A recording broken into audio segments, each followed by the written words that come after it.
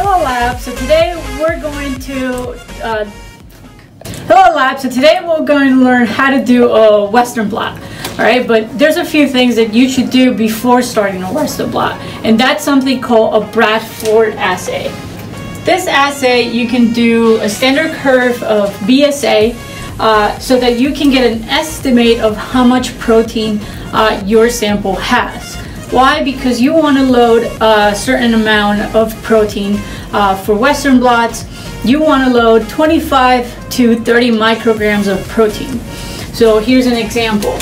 You do your Bradford assay, and it turns out that your samples have 6 milligrams per ml. Right? An easy way to do it is to dilute this to 1 milligram per ml, so that you can load 30 microliters of your sample, which will give you your 30 micrograms of protein. All right, this is very important to do because you want to have blots that you can quantify. So with this, you can get a reasonable size bands that you can later normalize to your housekeeping protein. This could be beta-actin or anything else that you might use, but this is a very important step. Here's the electrophoresis setup. It allows you to run and separate the proteins based on size. We have a chamber that allows you to either run 2 gels or 4 gels. So if you run 2 gels, you only need one of the cassettes, and then if you run 4, you have to run the second cassette. If it so happens that, like me, you're only running 3 gels, here is this little fake gel cassette that will allow you to fill the chambers of this so that you can run 3 gels. All right. Make sure that you have running buffer and that all of the chambers and everything is running buffer is added to the level that it's needed. You can find many formulas for the running buffer. You can make it as 10x concentration and then dilute it 1 part of the 10x stock solution to 9 parts of deionized water, and then you make your 1x running buffer. I suggest you making the 10x stock, since if you have to run many gels, you might run out of it very, very fast. Alright, so next I'm going to show you here real quick how to set up your gels into the cassettes. So the gel comes in this packet.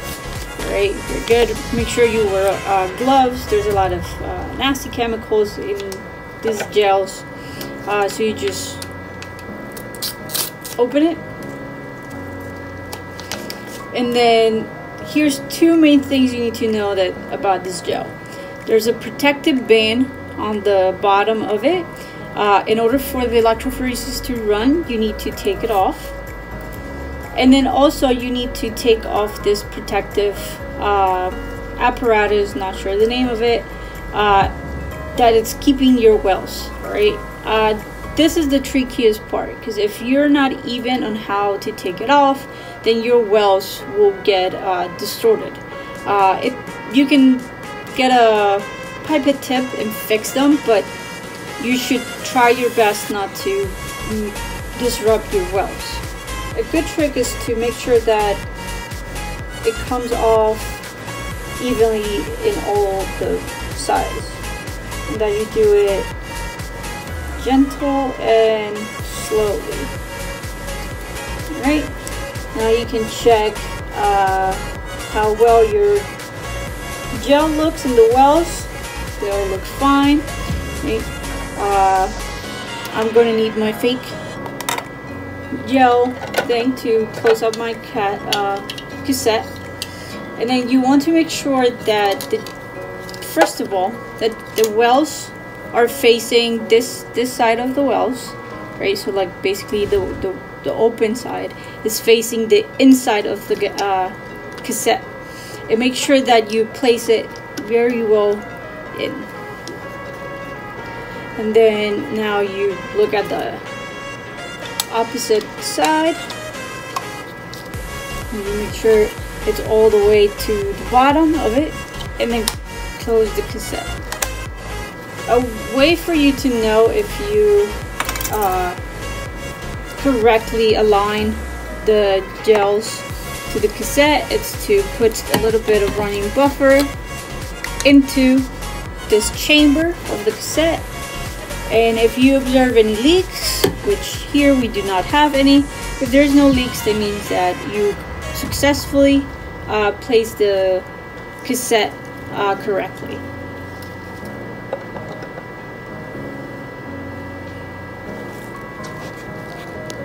Now that the gels are placed into the chamber with the running buffer, we're ready to load our samples.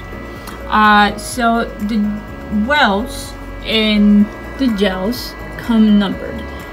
So we have 1, 2, 3, up to 10 wells.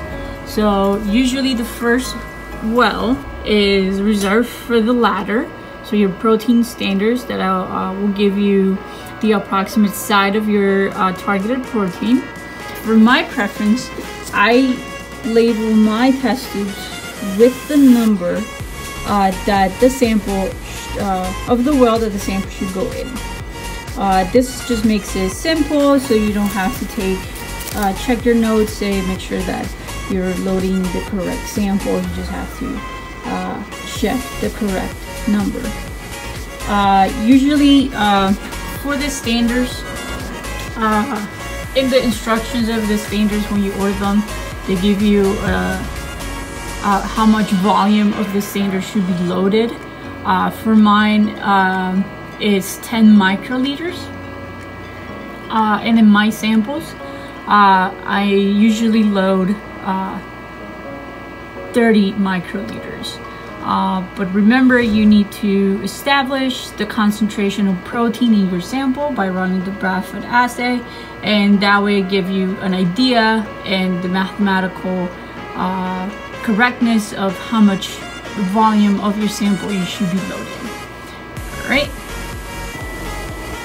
Alright guys, so loading the wells is not that bad, but it does require to be gentle and careful, because you don't want to go through your gel, because that's going to mess up how your protein is going to be separated.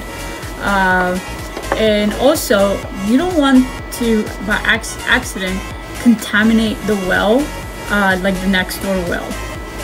So right now I'm gonna load my protein standard. So it's going in well number 1. So you kind of want to touch with the tip the side of the plastic, and then gently press the pipetter.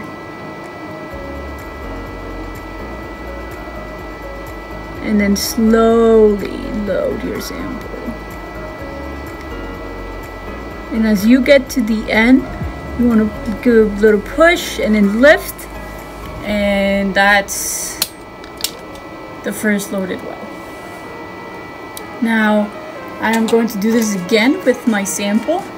So right now my sample is number 2. So I'll just get for this one, it's a 30 microliters. Again, this may vary based on your concentration of protein, when you figured out how much volume you should be loading to get you the desired amount of protein loaded into the gel. All right. Here we go. Now again, go against the plastic above the well, insert it, do not go too deep, and then slowly insert the liquid.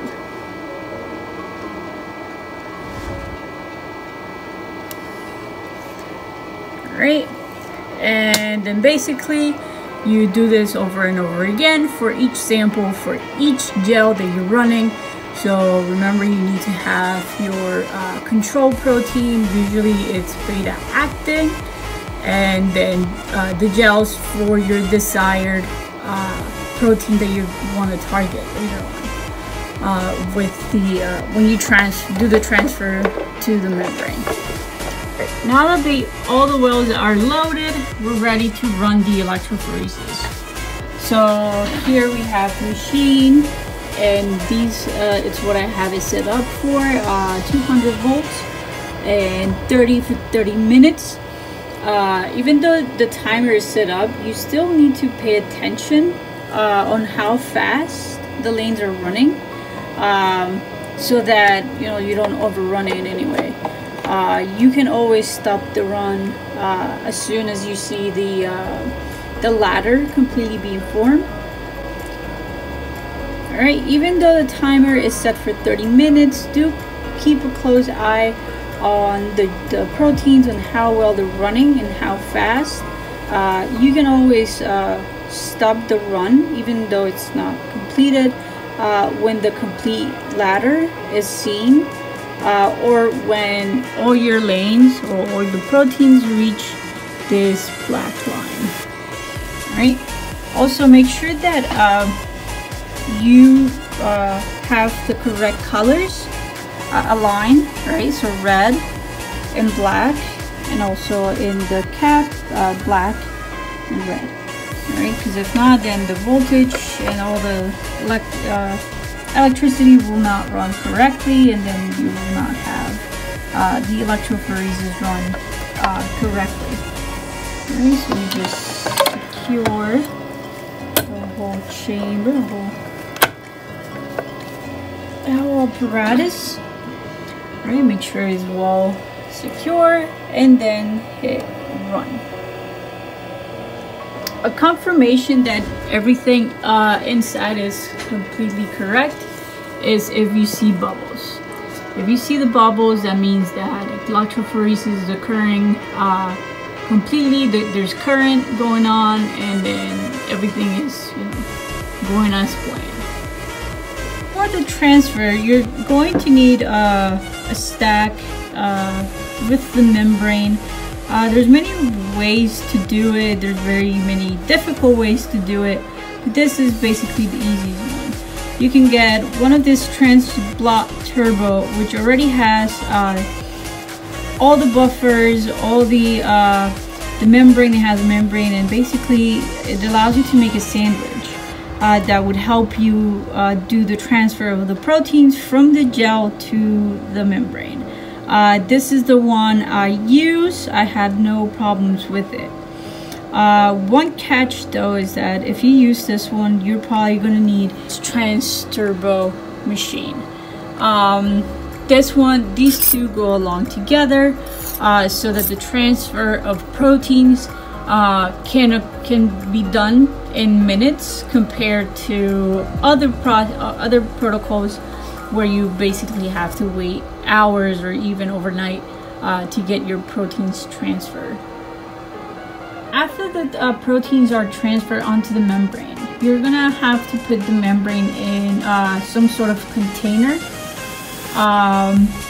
so that you can do the washes that are required. So after the transfer, you have to incubate your membrane with the primary antibody. Usually is the antibody to your protein, the protein that you like to observe, and then you're gonna have to also incubate it later on with a secondary antibody which complements the primary antibody.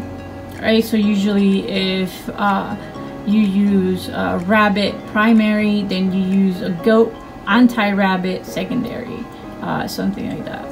But going back to the containers, there is out there containers made specifically for this type of process, but if you don't have the money to get those or prefer to spend the money on other stuff, you can also go to the dollar store and get some really good containers. So the trick with the container is to make sure that they're small enough so that you don't need as much volume to cover the membrane.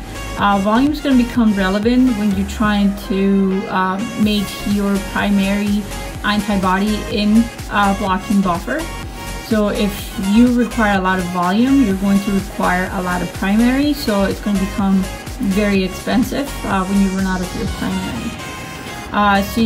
These containers, you can find them at the lab.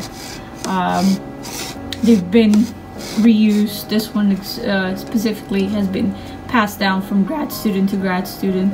And then this one I got because I needed a little bit more. They both work very well. Again, you want something that's small, but not too small that your protein will, not your protein, your membrane will be folded in some way or it won't fit. All right. You can become clever enough.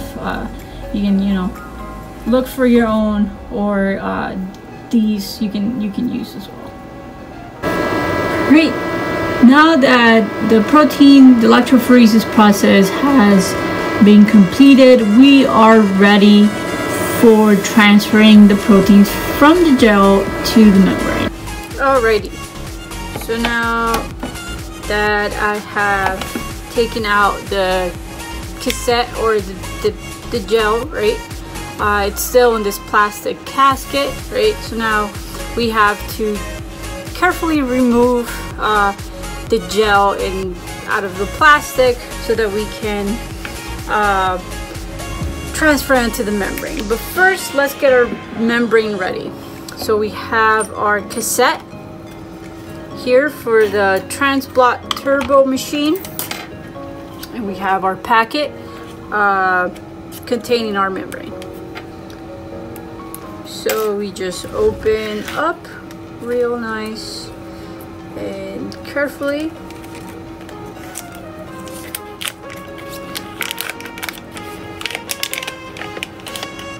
So in this packet, they're very well labeled. So it says here bottom and then the top, right? So you want to get the bottom, and the bottom contains your membrane. So you want to place that first. All right. Say it real nice here, and then try to, if there's any layers, any bumps, kinks, stuff like that. If your membrane is not so quite placed well on the stack, you can move it now, very gentle, and then accommodate it. And then you want to use a roller so that you can take out all of the bubbles out. If you have a bubble, especially right in the band of your protein, it's gonna make it hard to quantify. So you don't want any bubbles. All right, so that is done. So now we're ready for our gel. One of the main things that you really don't want to do is break your gel. If you break your gel, you would have to rerun your samples. There's nothing else you can do to save it. If you transfer into the membrane, it won't transfer correctly. So this requires a lot of gentle hand. We use this tool, and then here's some arrows. You can kind of move it so that you can crack the seals, the plastic seals. Remember, you are trying to crack it and it's securely tight, but you don't want to break your gel. So be gentle. All right.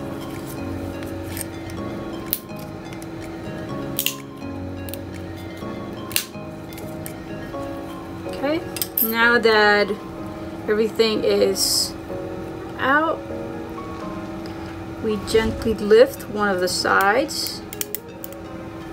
And then now we expose the gel. Next thing you want to do is you want to get rid of your wells. You don't need your wells anymore. So you can kind of align them using a fine forceps. And then you want to get a blade and then cut. Remember, you don't want to break the gel, so make sure you just push it and then slide it gently out. And all you're cutting out is your wells. All right. Now that we have taken out the wells, we are ready to pick up the gel very gently. Remember, you don't want to break it. If you break it, you gotta start all over again. All right, so we just gently pick up this place. So it's already up a little bit, so I'm gonna use that.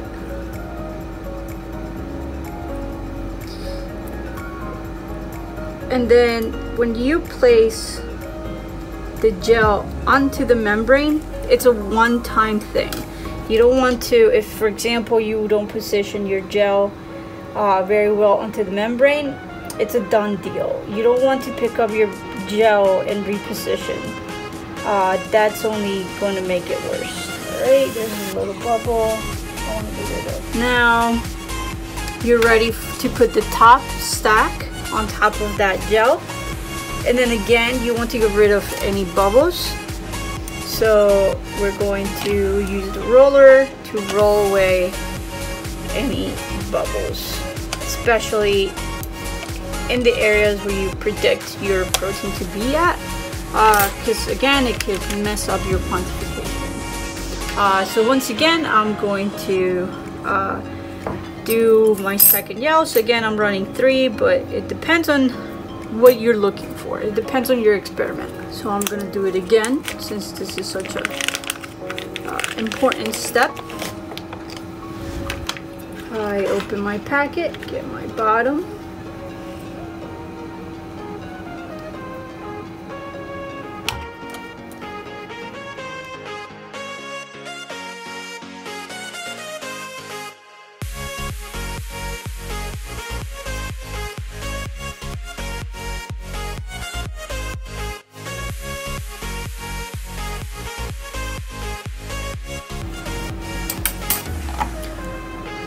After you position all of the gels that you want and all the membranes and transfer, you close the cassette and then you place it into one of the rows. With this machine you have a lot of options, so depending on how many membranes you have. I have 2 mini, so this is the setup for it.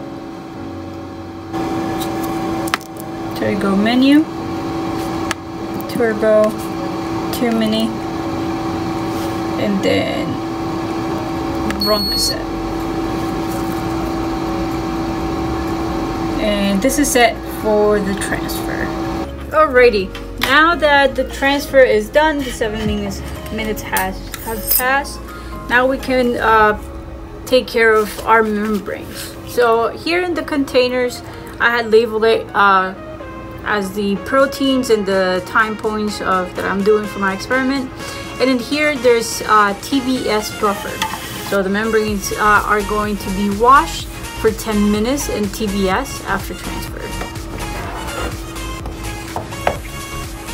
Now what I want to show you here is that when you run multiple membranes for different proteins, it's a good trick to kind of label your protein in a way so that you know which protein you want to observe in that membrane.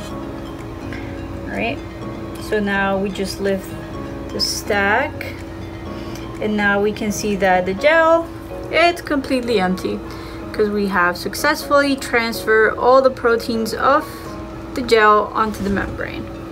Alright, and also what you don't want to do is to dry up your membrane. So as soon as you take it out of the stack, you need to transfer it to the TBS. Always keep your membrane in buffer. So now these are going to be different membranes for different proteins. So I am going to cut one of the corners that I know there's no protein that won't affect anything that I would want to observe later on. So I'm just going to cut one corner, and that's how we going to differentiate the proteins. Now I have my container with my buffer, my TBS buffer, and I'm going to put my membrane right there. Make sure that the membrane is completely submerged in the buffer. Now for this one, let's do it again. We go empty gel, very fun stuff. And now I want to cut this corner, an opposite corner for it, so that I know what type of protein I am supposed to observe for this membrane. Good. And it goes into the buffer. All right, from here, the membranes are going to be washed for 10 minutes while gently steering it. You can get this mechanical stirrers and then with the timer, and then after that they will be put into blocking buffer so that the TVS gets dumped and then changed to blocking buffer, and then the membranes are incubated for 1 hour under the blocking buffer, and then after the blocking buffer for 1 hour they get their primary antibodies. For blocking buffer, you have 2 options. You can do the BSA route or the milk route. BSA could be very expensive, so I mean, if you have the possibility of doing BSA blocking buffer, that's fine. But if not, you can also have this option, which is this non-fat dry milk. You can do 5% of it diluted in TBST buffer. So that's TBS buffer with tween 20. You can see the formulas in the lab notebook, or also there's many formulas out there you can find in Google. This is what I use. Didn't really cost any trouble or anything. Pretty easy to make as well as we go. It's really good. It's meant to block non-specific binding, so make sure that whatever antibody you choose, it's binds to your protein that you're targeting and not any other protein. So now that we have completed the transfer of the proteins from the gel to the blot, the membrane is immediately transferred into TBS buffer, and you want to shake them for 10 minutes at a reasonable speed. So in this case 100 for 10 minutes. Now 10 minutes have gone by, and now it's you're ready to put your membrane with the blocking buffer. So what the blocking buffer does is it's going to avoid any non-specific binding. You can use, there's 2 types that you can use, whether it is the milk, 5% non-fat milk, or 5% BSA. The choice is up to you. So right now, so that you can put the blocking buffer in, you want to pour out your buffer, your TBS buffer, and then you don't want to pour onto the membrane. You want to pour to the sides of the membrane, right? Right, and we have our blocking buffer, and we're going to block our blot for, in this case, 1 hour. Right, and again, you do it with gentle shaking.